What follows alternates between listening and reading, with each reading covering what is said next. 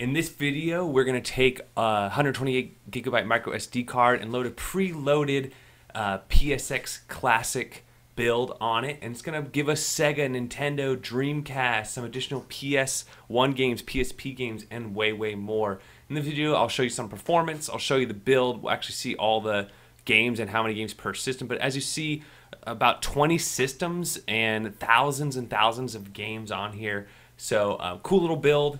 Let's go ahead and check it out, how to set it up and what to expect and how to navigate it. You should have a bunch of .rar files. Go ahead and download a program called 7-Zip. It's totally free to get. And then you're just going to right click it. It should say 7-Zip. You're just going to say extract here. It's going to extract this folder here. Open the folder. You're going to see all the games here. You can even see, Dreamcast games, PS1 games, 8-bit Escape, PSP games, Sega games, Sega Master System, SNES. I'm just going to go ahead and format this again. I was using it for a different build, FAT32. Make sure it's FAT32. Make sure it's called Sony. Okay. Apply. This just takes a moment. All right, now that we're formatted, let's go ahead and just copy this, Control-C, go to our Sony drive. It's empty. And go ahead and transfer it. It's going to take a little bit of time, but once that's all done, we can just put in our Player 2 slot and boot up our PlayStation Classic. Something great about this build is if you go to the ROMs folder, that is where all your games are stored. So for example, if you don't like the performance of Dreamcast, there's a good amount of gigabytes here, in about 10 gigs. You can easily just delete these games just like that and be done with it. Or if you want to add additional games, you can easily drag and drop those into the file system here. It's that easy. You want to add more Nintendo DS games or some more Game Boy Color games or whatever the system is, you can easily drag and drop them here. So that is something nice. If some of you are just a little intimidated with AutoBleem and getting it set up, you could start this as like a base image and then build on it from there. Do it to your liking. So really easy to do. As far as how many games Atari links, you got 26. And Atari 2600, you got 562. 7800, you got 65. So as far as how many games Atari links, you have 86. Atari 2600, you have 562. 7800, you got 65. Dreamcast, I deleted them for the show you earlier, but it's about 11 games or so. Game Gear, 313. Game Boy, 682. Game Boy Advance, 143. Game Boy Color, 603. Mame Arcade, 416. Sega Mega Drive, 937. Nintendo DS, 62. PC Engine TurboGrafx 16, 287. Nice little collection there. PC Engine CD, about 146. Super Graphics 5 is pretty standard. NES, 1,333. Neo Geo Pocket Color, 77. PS1, you get the original games plus 8-bit Escape. PSP, 15. Sega CD, you got 59. Sega Master System, 358. Sega 32X, 36. SG 1077. SNES 1000, Neo Geo 147, Neo Geo Color Pocket, not Color, 116, and then Virtual Boy 28. Some of these systems I didn't see when I boot up. I think there's some fixes we need to do, but as I said, this was one of the first versions, and there is a new version coming out soon.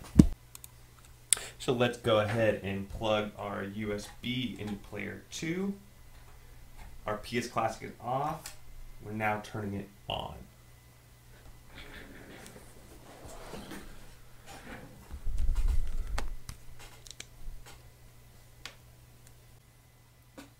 So here it is on first boot. You have your main menu, all sorts of configuration options, settings, about drivers, input cores, configurations, on-screen displays, user interface, all that good stuff that comes with RetroArch typically. You can also search, by the way, by hitting your triangle button and then typing in what you're looking for, and then just hitting start when you're done typing. This is going to play a lot of stuff, everything from Atari, you got arcade games, Mame, you have Final Burn Alpha games, you have PC Engine, Game Boy Color, Game Boy, Nintendo DS, 32X, Dreamcast. Now, they don't play that great, but they do run. I mean, I was really surprised by that. Same thing with PSP. They run. I mean, and I was playing some Power Stone, and it ran pretty good. There are bezels pre-installed, which they look decent. And then the PlayStation games are just the original ones here. But basically, this is it. You just want to click on the system. You can do a quick search, as I mentioned, to do search. And then I want to show you some options when you're in the game, even by hitting select and start. That's how you're going to exit the games. It's also how you're going to, oh, there's like a different one. Let's go ahead and load Bugsy. Go ahead and run. You can add your favorites, have your own favorites list. But I'm going to show you here, if you hit select and start, you can restart the game, close the game. That's how you want to leave the game. And then go back to the home screen. Take a screenshot. You can still save your states, and you can change your state slot. So you can have up to, how many slots? Oh my, they do not mess around. I wonder if it goes past 1,000. All right, I want to see somebody's screen who's saved. Okay, it goes to 1,000. 1,000 different ones. You can load those states. You can undo a save or save state. I know you've all been there before where you accidentally save it. You can change the overlay. You can even rewind. You can enter cheat codes, shaders, all that stuff. So the full functionality there. So pretty cool stuff. All that functionality is there for you. There will be a new version of this build, but you know, here it is. This should get you started messing around. This is really cool that it basically turns it into a full emulation machine, your PS Classic. So for the rest of the video, I'm going to go ahead and play some gameplay, so there will be no commentary. I just wanted to play stuff that I thought would lag at first, and then I played some of the other stuff that shouldn't lag at all, like Super Nintendo. And then finally, I leave my final thoughts.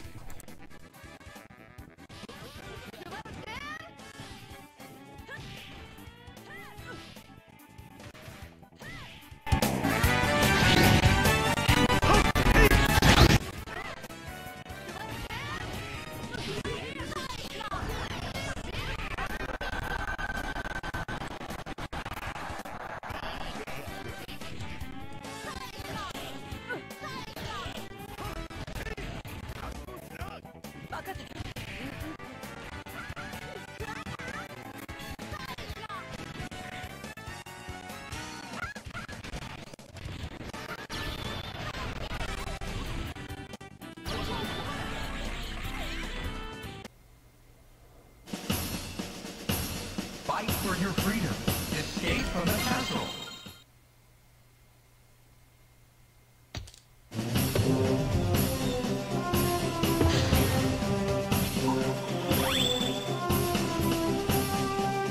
A solid beginning.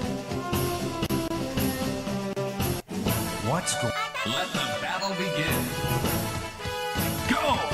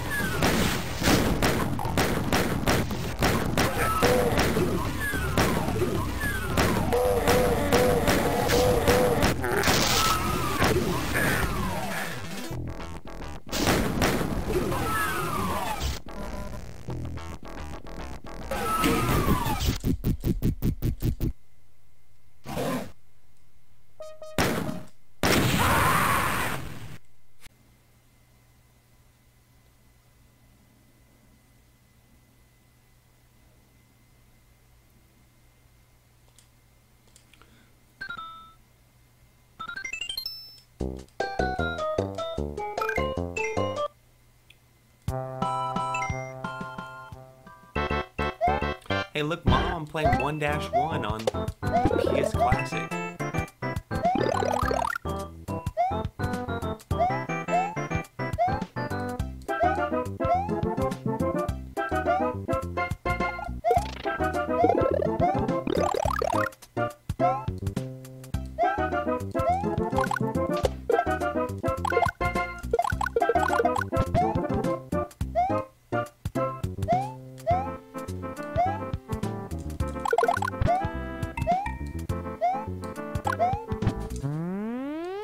Booyah. Fireworks, baby.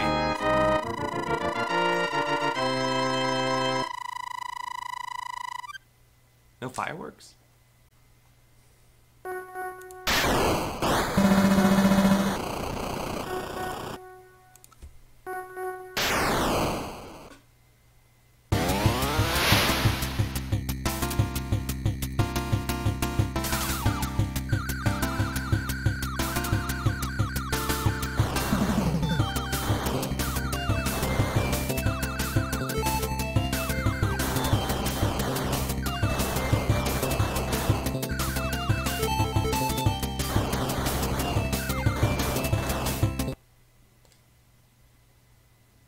So, final thoughts. You have pictures all set up. Look at all these beautiful pictures there for you on the right. Functionality is great. You don't need to solder anything on your PS Classic, so you know that part of it's just all good. No like additional files to overwrite. It's just transfer it, turn on your PlayStation Classic, and there you go. One caveat is, you know, you're only going to have one port, so you might want to get a USB hub. I know you can get 2 players. Some people have been able to get 4 players on a USB hub, especially if it's powered. So you could still play, for example, whichever one of these systems can play. Dreamcast potentially could get 4 players on there. Or a Mame game, for example, like Teenage Mutant Ninja Turtles. The potential is there for you.